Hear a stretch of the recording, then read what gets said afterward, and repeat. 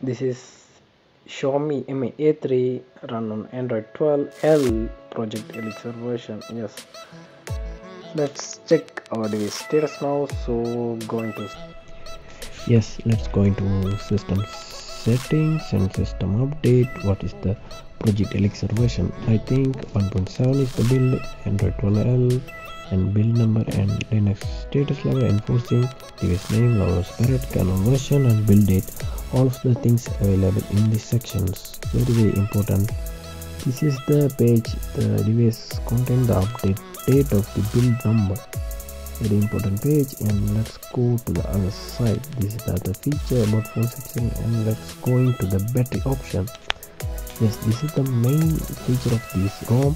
Battery cycles. More importantly, every other ROM didn't have these sections, and battery mAh capacity is very accurately calculated, and battery temperature and other battery most useful feature have in this ROM. Security is the most usable feature in Android 12, and the project Elixir also have these features and all security features and other Play Store device certified. Yes, let's check up about the Play Store build. This is the updated Play Store version number over than 30, so this is the updated version and device is certified. Let's go to the other sections, and mainly the draw option. I think list the all icons in small. I think the 5x5 size and other all is visually very good. And move to the next section, the essence option of the project Elixir version, all the customization and every other features available in these sections. Status bar, settings, extras and lock screen and other options available in these sections. You want to go to the essential settings and move on every other individual settings. Vibration and display on lock screen and off lock screen, and double tap to wake, and advanced restart and menu power option and screen animations and under display fingerprint options. Every useful feature in this ROM. I think 1.5 Elixir version available all under display fingerprint animation styles, and 1.6 remove it. So again 1.7 give the all features to the back, thanks to the developer community.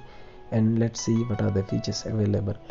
I think this is the best part of this ROM. Every higher-end mobile animation, display fingerprint style animation available in this particular options.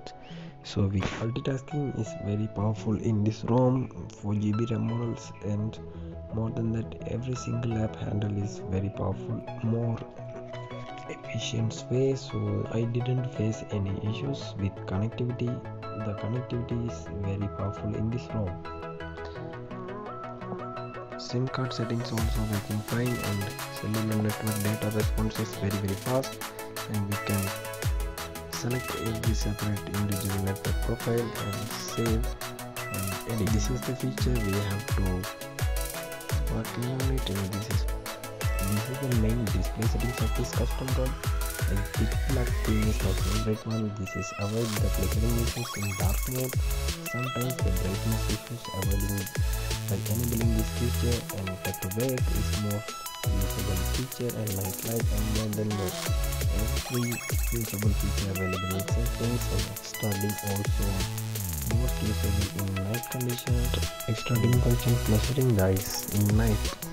Sound is the major advantage of this ROM, and let's be going to the sound settings, sound and vibrations, and every individual sound profile preference, and more ringtone profiles and adaptive connectivity.